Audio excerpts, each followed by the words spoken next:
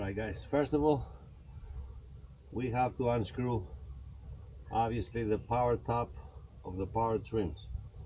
It's 4 screws, 2 in the front, 2 in the back. 10 millimeters is fine. Okay, in order to be able to work at the back we have to take this pin out right here. It's pretty much easy to understand. This screw is already loose. I just need something to turn it with. Don't forget, this thing was full of oil and it has a lot of pressure. But we release the valve here on top left. Now we're ready to remove this. Maybe hit it with something plastic. It's coming out.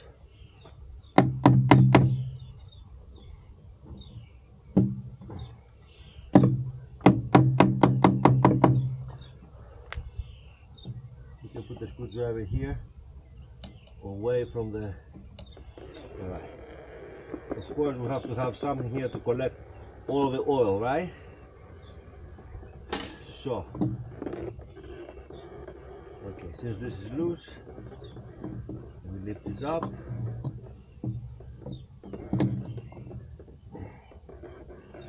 Okay, now we have this already out. Now this, we can break it up with our hands and stuck it there. Now next thing we're gonna do, unscrew this screw over here with a Phillips screwdriver. I don't know why this screw is so rusted. It shouldn't be. So removing that, it will allow this plastic to come out. I know this because 2 weeks ago I opened this up to see what kind of materials I will use. I mean, what kind of parts I will use rather, instead of buying the whole thing. And I realized that I could get away with just changing the parts I will show you, the brushes and something else. I don't know what it's called. I'll show you right now what I mean. So that's one screw coming out. Now the top part can separate from the bottom part. It's a little hard because the magnet is keeping it together, but once you have the wire here loose and everything, and wiggle it hard, it should come out. It's coming out slowly. You have to feed the wires inside if it is. So let's get this plastic out of here. Let's get this plastic out so it doesn't prevent the wires from going in and make our job more difficult. So you see this? Now I can feed the wires and make sure the wires doesn't prevent this from coming out. Then we need to come out more, so we have the space to work with. So the blue one is already stuck in there because there was nothing pulling it. Now we're going to pull it out because we're going to need it for later. Okay. So we can feed the wire in. We bring the wire out. You see this here? We will take it out and show you how. We get these grips. That's a tool that you're going to need for this job to make your life easier. Pull it straight out. Easy to come out. We're going to check this one later. We're going to clean it with carburetor cleaner that will prevent any dust to be accumulated here. This is assuming it's okay. So let's change things that go wrong. What goes wrong in here is definitely these parts. I forgot what it's called. I will put you here in a link. So instead of changing the whole assemble with the wire and everything, and instead of changing the armature, we're only going to change these two things here. Alright, see, this one is getting stuck in here. That's why last time it wasn't able to come out when I was pressing the button. I got 2 times stuck. The first time with my friend, we just loosened the valve here, and we manually lift up the engine. Second time I was alone. It was very difficult to start the engine. Luckily, what I ended up doing, it was hitting this part like a starter, pressing the button, and with my help I was able to, this one moving a little bit, I was putting some force here, and I was able to lift it up. So I don't want to keep on doing that. That's why I'm going to change these parts now, and hopefully it will work like brand new. So I'll show you what I mean in a minute. So right here I have what I need for this job. I think everything is there. I have a lot of more parts here for this stuff. What do we have here is, now this is the part that I want to change here. Now this is what I needed. Brand new springs, because as you saw the old one didn't have enough power to push this out. 2 of them. Between this and this, I will even take a picture to show you how worn out they are. And this part right here. So I will take a picture to show you the old one with the new one to see the difference. If this took 6 years to worn out, and all the dust and the residue from the old one been accumulating inside here and around the armature, which we have to clean. All this residue here, it's what's really, you know, getting everything to stuck, and the spring and everything. So let me clean this and I'll get back with you. Okay, you see this? A lot of dark spray came out. Now it looks much cleaner. So I will let it dry from the carburetor cleaner. That's why I use carburetor cleaner, because it will dry and it will have no residue there. Almost got dry. A little more, it will dry completely. And I would change this seal with a new seal that I got. That's why I left this here. It's garbage anyway. I should have shown you before, I forgot, that when I pressed the button, it didn't even barge anything. It was dead. Like last time it was dead. And when I opened it, cleaned everything and I put it together, but I did not have a spray last time. And I put it back together after I play a little bit with the springs, and after I unstuck the already worn out thingy, whatever you want to call that, whatever is the name, I forgot. It was working fine for like a month and a half. It gave me plenty of time to order the parts. I kept the parts on my garage. I was ready in case this happened again. I knew where the release valve was. I knew what kind of screwdriver to get. I knew with 2 people I was able to lift up the engine. The unfortunate thing was that it happened to me when I was by myself. Well, with my girlfriend rather, but she couldn't help lifting this up. Only was able to push the button. So after everything gets dried down, I will start putting things inside. But as a matter of fact, I gotta clean this out here too. I'm pretty sure a lot of residue will come out. Oh my god, the whole spray here, it's black. If you can see this, it's pitch black.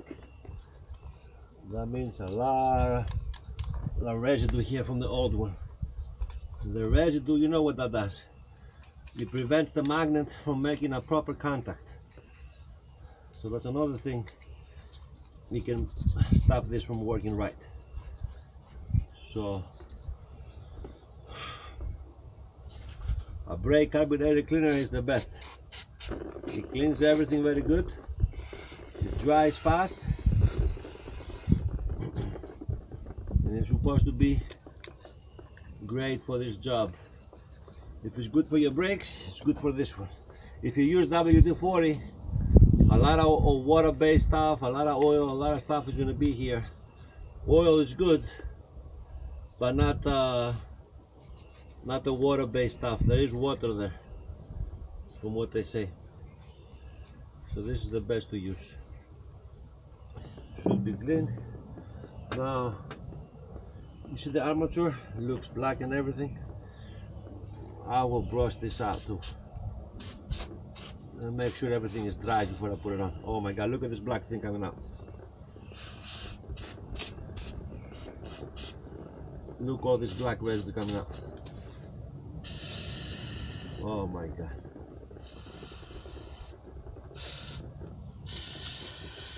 Yeah, I don't know if I'm supposed to be using carburetor cleaner on my hands, but I will rinse my hands pretty soon with fresh water. Guys, I'm doing all this, and if it doesn't work the way it's supposed to work, might as well I will go buy the whole thing brand new and put it on here and problem fixed. But I'm assuming it will work like a charm. But again, the next thing I will buy, if it doesn't work the way it's supposed to work, a brand new armature for $150. I'm not going to buy the whole kit assembly together. And I will definitely have brand new brushes. I don't know how you call it. I think this is pretty much done with the residue.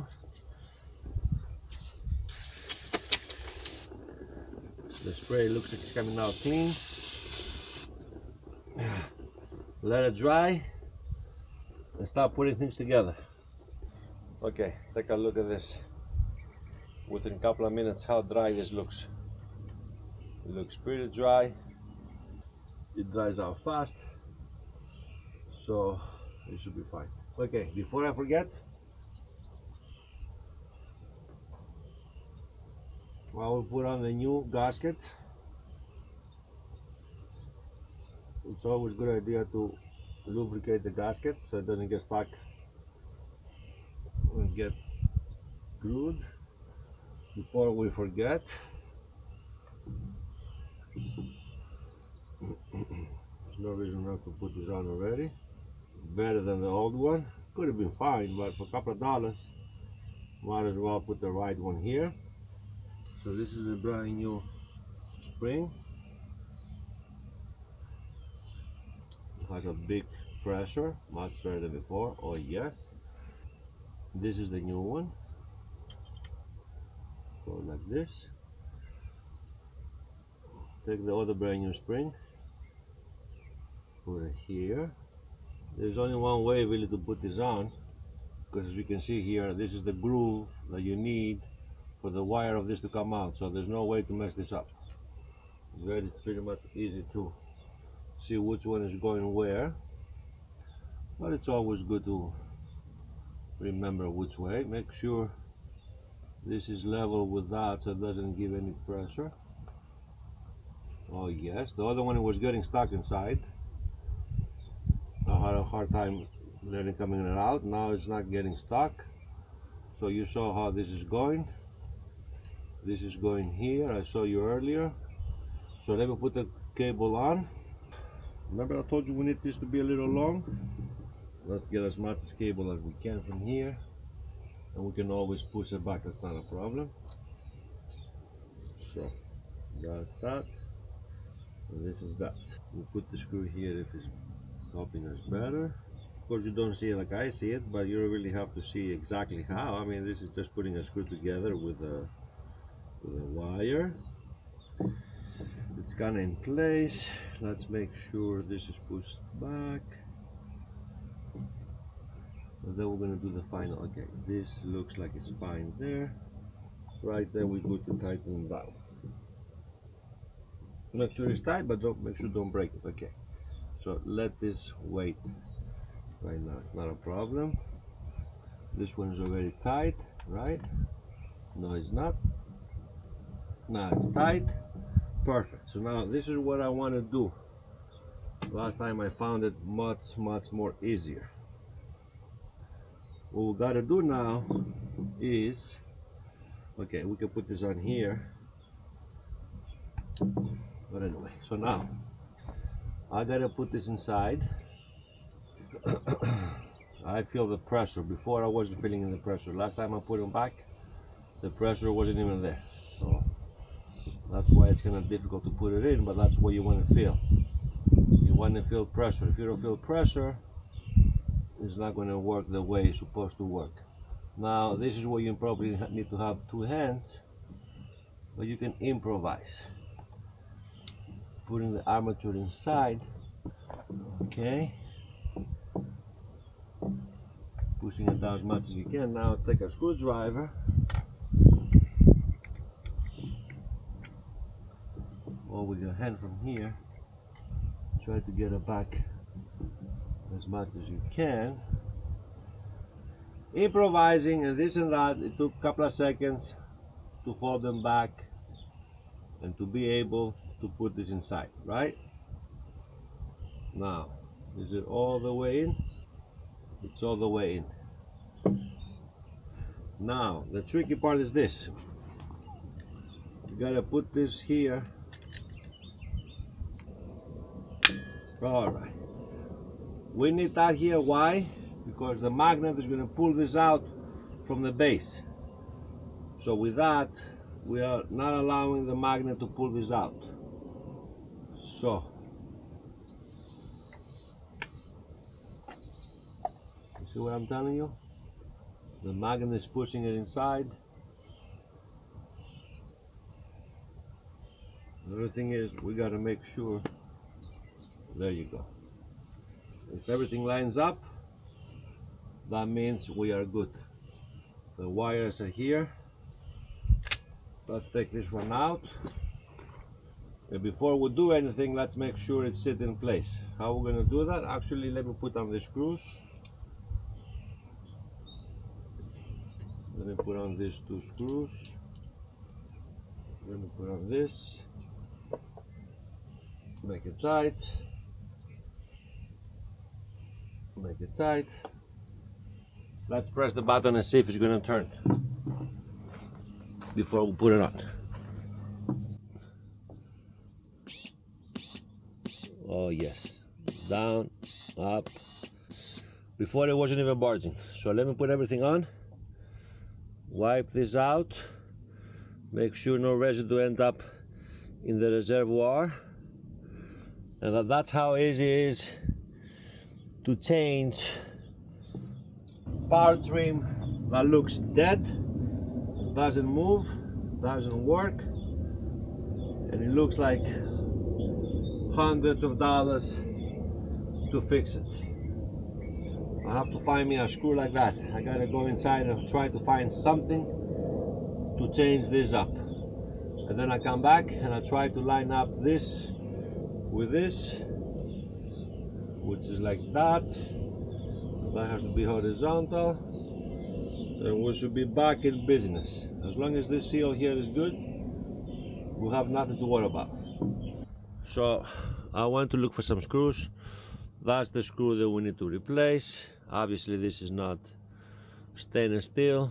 I got some of this, but because this is not flat as this and this is too short, I will end up going with this one, and I'm going to cut it to this length, and let's see if it works.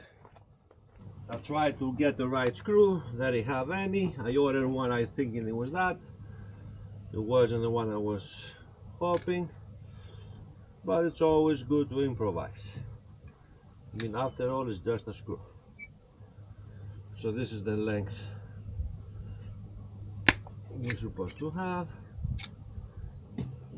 Let me see now if this will work. The only thing we need is just to keep this in place. We're able to unscrew it in the future, and it looks like it worked like a charm. Now we'll have to put this back, bring this lower as much as we can.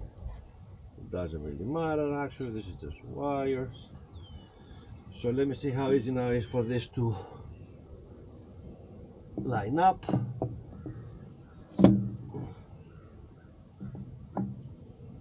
It looks like it's in place. The screws will bring it down.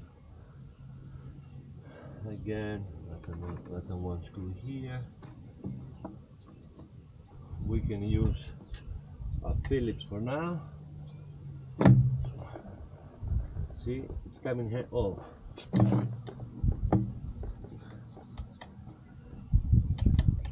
it's coming in handy to be able to move this around, because you're able to put a screwdriver here. It makes so much faster. Put this screw here.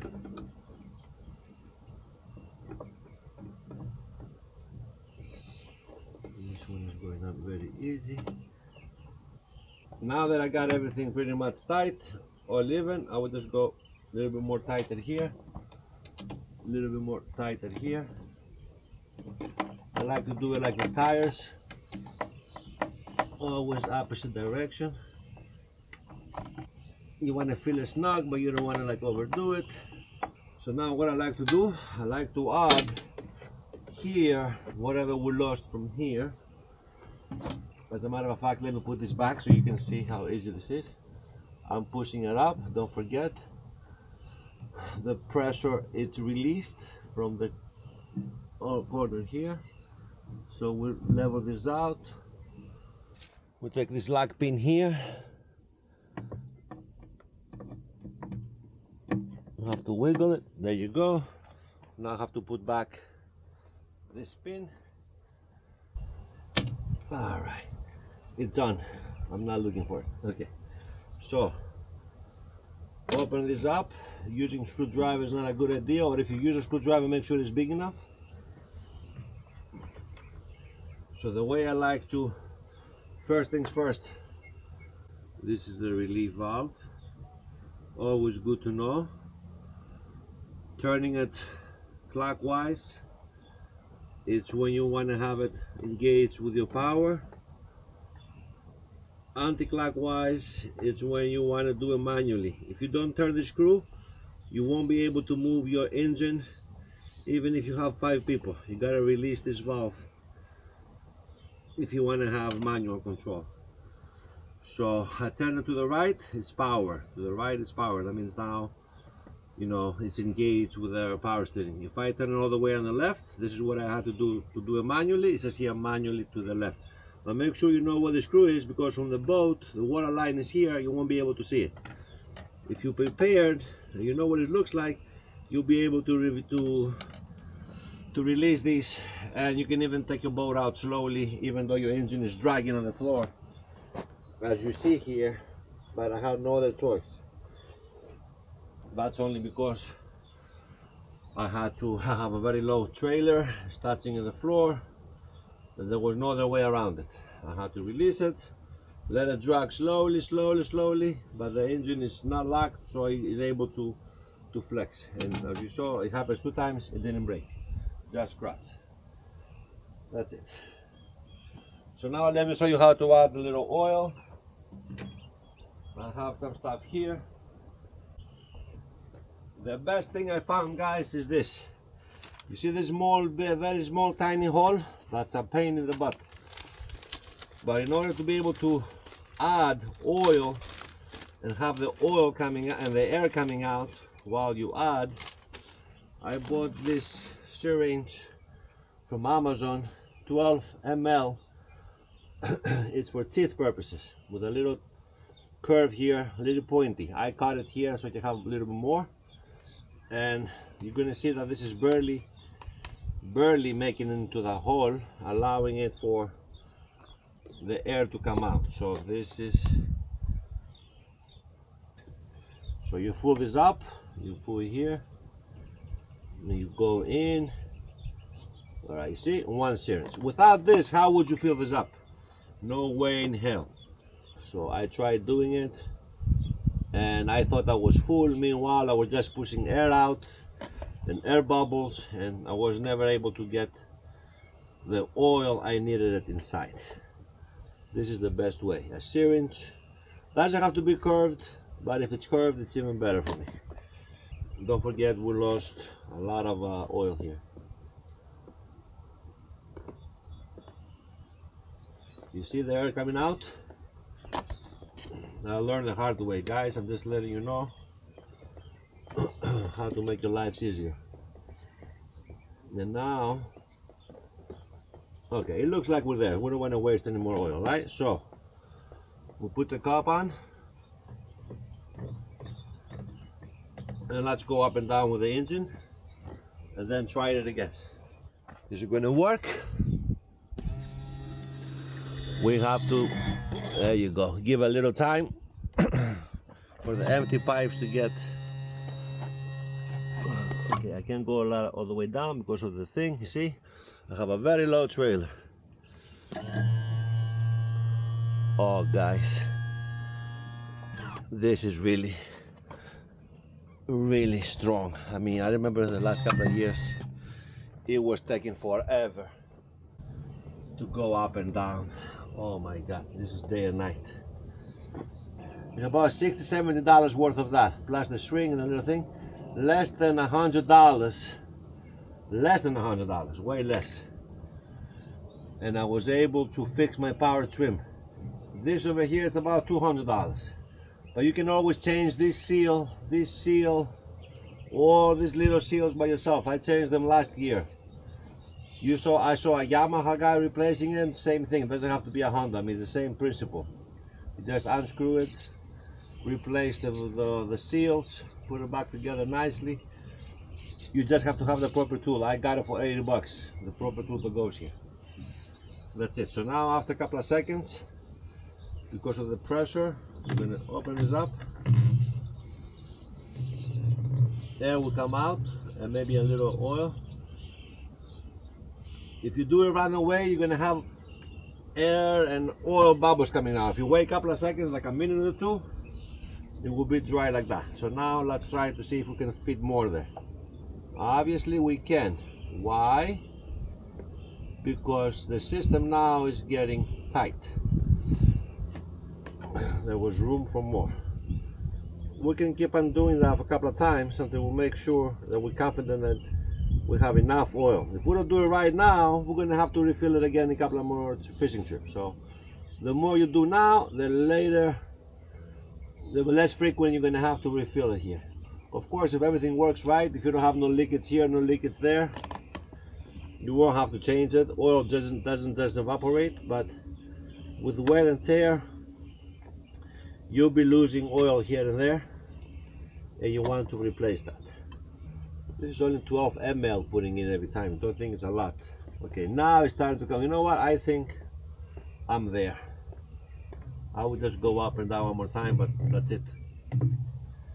I'm good for a couple of months. Let's go up. If it responds on the way, that means it's enough. Let's go down.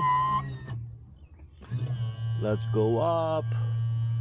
It goes up like when it was brand new, guys. I'm serious. I haven't seen it being this strong for many years. Okay, I think the job here is done.